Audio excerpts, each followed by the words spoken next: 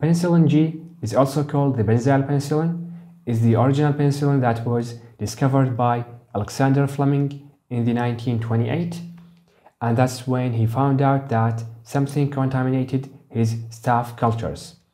And after investigations, he found out that it was a strain of the penicillium mold that killed the bacteria.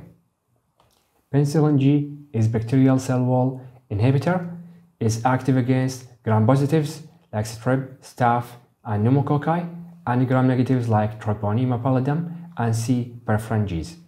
It has a short half-life of 2 to 4 hours and is available as intravenous only.